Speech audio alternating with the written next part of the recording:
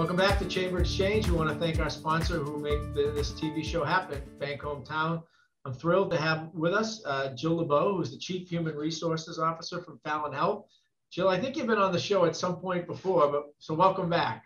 Oh, thank you, Tim. Well, Fallon Health, an anchor in this community in a variety of different ways, not only a major employer in Worcester and in central Massachusetts, but a major component of our healthcare sector, making a difference for families and companies and individuals. Maybe I want to jump right in. Maybe we could talk a little bit, I'll let you talk a little bit about Fallon and then your involvement with a new initiative that the Chamber is helping lead together with the City of Worcester and I'm blanking on one of our institutions and partners, which I should. United Way of Central Massachusetts. Tim Garvin's going to kill me. So United Way of Central Mass, the Chamber, and the City of Worcester on the Worcester Green Corps initiative. And Fallon's sponsoring it. Yes. So, Fallon is thrilled to be part of this new effort. It aligns with Fallon Health's mission and its commitment to the community.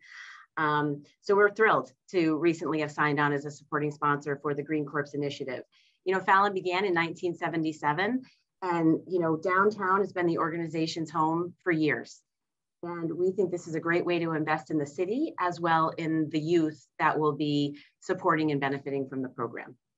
Yeah, and it's important. I mean, certainly as we talk about the economic development and the investment that's taking place in the city, we want to make sure we have a clean city, engaging in beautification. But the big part of this program, and I know this is one of the reasons that, and when we designed, the Worcester Green Corps together, with the City of Worcester and United Way of Central Mass, it's about also providing pathways, educational and career pathways in the environmental and green space. And we know how making sure engaging in best practices and being smart about our environment directly impact people's health, particularly in some of our urban areas. And so if we can clean up brownfield sites or having future licensed site professionals come out of this program and people who are working in our city and water departments, scientists and researchers, we create a healthier environment, better, healthier outcomes, and that's important to Fallon. Yeah, absolutely. The healthier outcomes, as well as the focus on youth and initiatives that help our youth. I'm dressed like this, Tim. I usually dress a little more professionally, especially for an interview, but I spent the morning today with other members of Fallon's executive team and then employees throughout the organization that chose to volunteer at the Ron Burton Training Village in Hubbardston. And I don't know if you're familiar with them, but they have a program that does help challenged youth. So again, right in line with Fallon Health's mission. And, we need to make sure that, all of our young people, some are faced with real challenges at an early age, and there's trauma and there's impact. But to the extent that we can provide the supports and assistance and healthcare that they need, there's ways for them to overcome some of those challenges and then be meaningfully engaged and involved in the community through employment and in a variety of other ways. Yeah, absolutely. And then, in that regard, with the shirt that you're wearing too, also, I think speaks to Fallon's commitment to issues around diversity, equity, and inclusion. And clearly, since the murder of George Floyd and the disparities that really magnified themselves during the course of the COVID-19 crisis, the conversation around diversity and equity and inclusion has grown, and that's appropriate. But it's something that you've been involved in, Fallon Health has been involved in for a long time.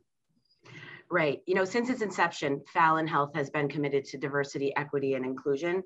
But I think it does seem particularly relevant to talk about that commitment today. So I'm glad you brought it up because, the deep impact of COVID-19, the impact it's had on communities of color and the health inequities that it's laid bare brings even more focus here at Fallon Health on the kind of work we need to do with our members in our communities.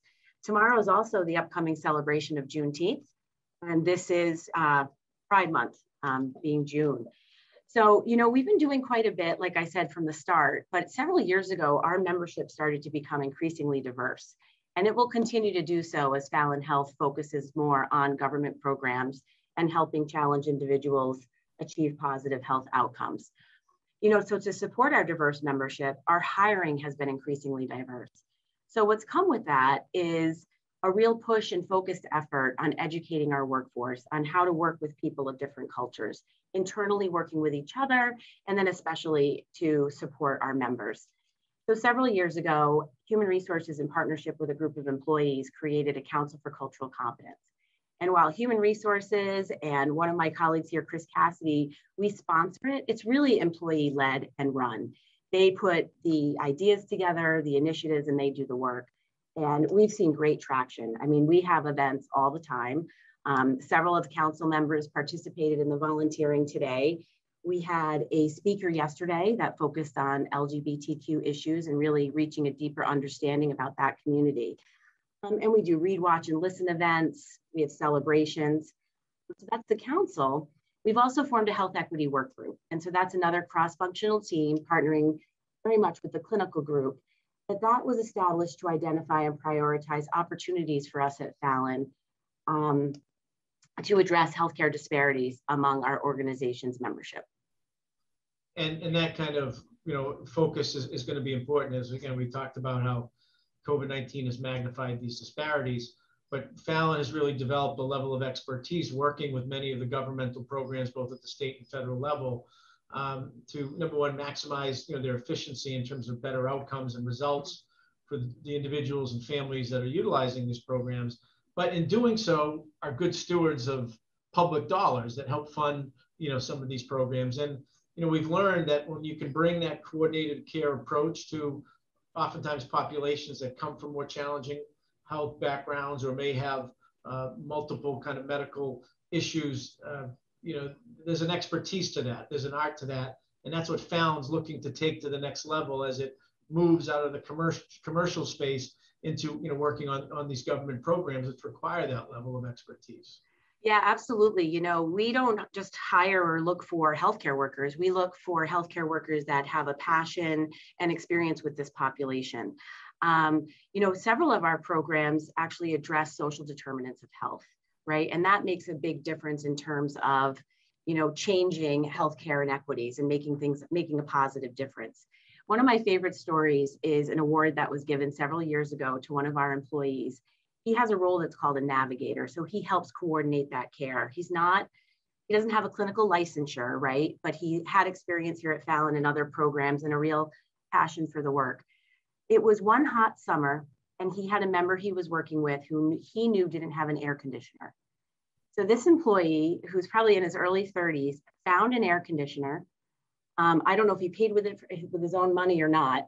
And he spent Saturday installing it at the member's home on his own time, right? And so we have countless stories like that, that just, really, it just shows the positive difference that Fallon Health is making through the work of its committed employees. Yeah. Well, that passion and then cultural competencies are so important as our community and country becomes more diverse. So right. Good stuff. Well, we want to again thank Fallon again for their support of this new Worcester Green Corps initiative of the Chamber of the City and United Way of Central Mass, and having a company like Fallon with its roots and reputation behind this early is not only going to be great outcomes for our kids, but a healthier, cleaner, and greener Worcester as well. And thank you for what you do in the healthcare space and employing people here as well. Sure. Which is good for our economy. All right. Well, thank you, Tim. We appreciate the partnership with the Chamber as well. All right. Well, Jill Lebow, Chief Human Resources Officer for Fallon Health. Stay with us. We're going to come back to talk with Mike Welch from Unibank.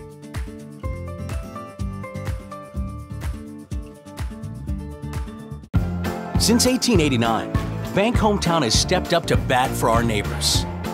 In the past 5 years, we've donated $1.3 million to local organizations that help enrich lives and bring people together.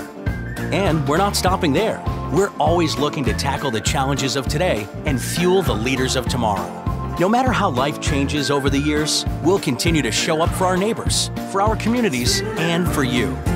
Bank Hometown. Unlock your potential.